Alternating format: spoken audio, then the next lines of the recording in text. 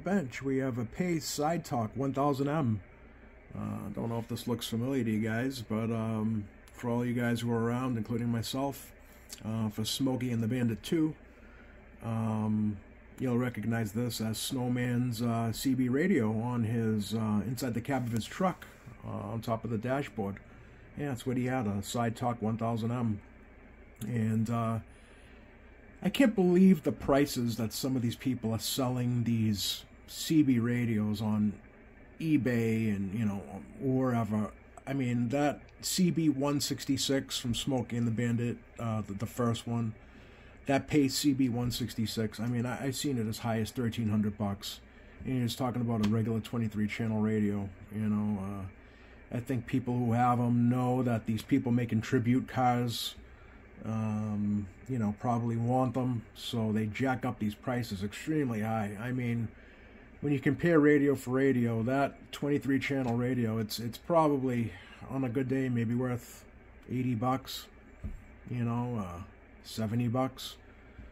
But I don't know. I can't justify spending you know, $1,300 in some cases for that CB 166. But anyway, you know, these here are going for I think a little bit over what they should be, simply because of the Smokey and the Bandit fame that these Pace radios brought with them. But, you know, on the other hand, it is a nice looking radio. I like the look of it. It's, I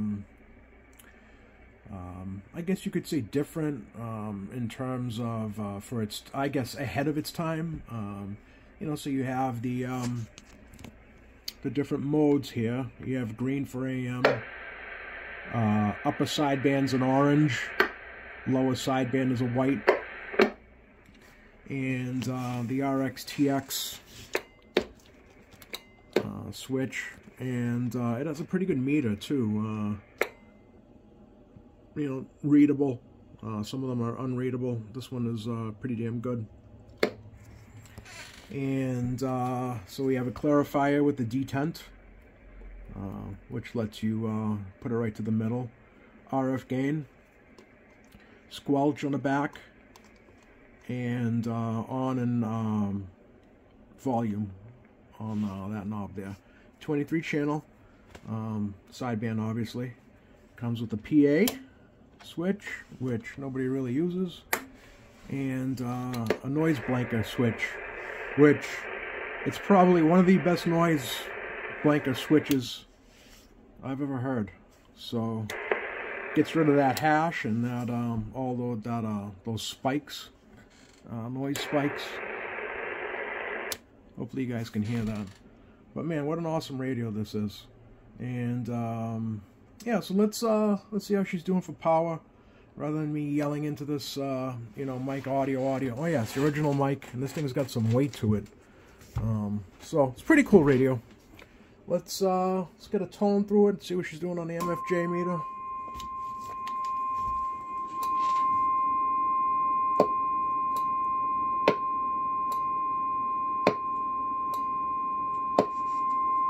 Alright, hitting just about 15. I'd say that's 100% modulated.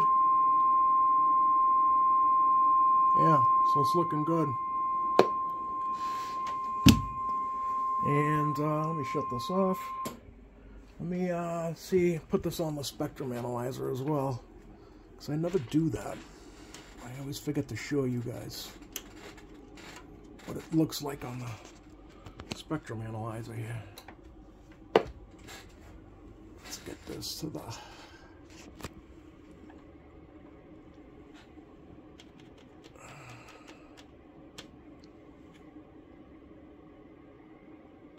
Sorry guys, that should be close enough.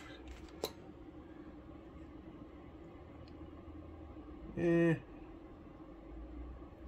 wouldn't say that that's great, considering this thing has 30 dB of attenuation. Yeah, could be better.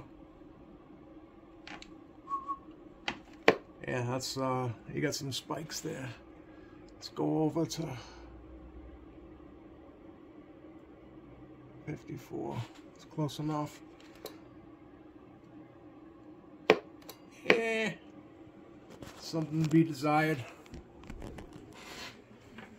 But yeah, all in all, it's it seems to be on power.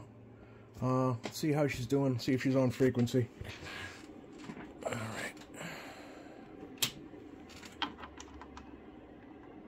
Hold on. Let me put your. Let me shut this off for a sec. All right. Let's see. Channel 19. Yeah, I'd say that's on. Spot on. Yeah, 27185. 495. All right. Let's see what she's doing for receive. Hold on, let me get this set up. All right, channel 19. She's on receive. We have minus 101. He's got 12 dB synad. So 101, it's not great. But considering the age of the radio, I'm not surprised. I mean, I'm probably going to look in here. I haven't opened this up yet since I've had it. But we're probably going to see some, that it's going to need, you know, to be recapped. Let's get her open. All right, nothing too crazy with this particular radio. So you have your crystals, your trimmer caps here, trimmer capacitors for all your crystal frequencies. You know, your adjustment cans, crystal filter. This right here looks like an audio IC. All original caps, seems to me. Relay. But then, man, look at these transistors in the back here. They are mounted underneath these aluminum angles here, heat sinks. Man, I'd hate to replace those. Look like a real pain in the ass to do. But, yeah, it looks like a radio of its time. Nothing crazy here. I know Pace sometimes did things differently. They kind of went to the beat of their own drum with their chassis and boards and, you know, whatnot. But this one here is, there's nothing special. Yeah, you can see that it's starting to peel. Some of the ground plane here, you got all these air bubbles. That's pretty crazy, actually. Starting to separate from the board. But anyway, yeah, this is what you see is what you get with these. All right, let's do a quick on-air test. See how she sounds on air.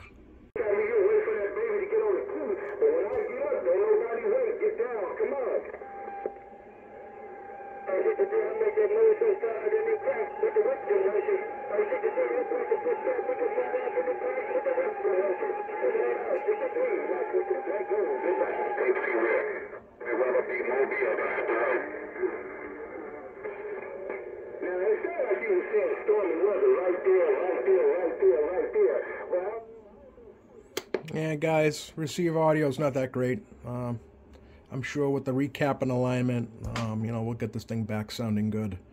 But yeah, that's the Sidetalk 1000M, made famous by Smokey and The Bandit too.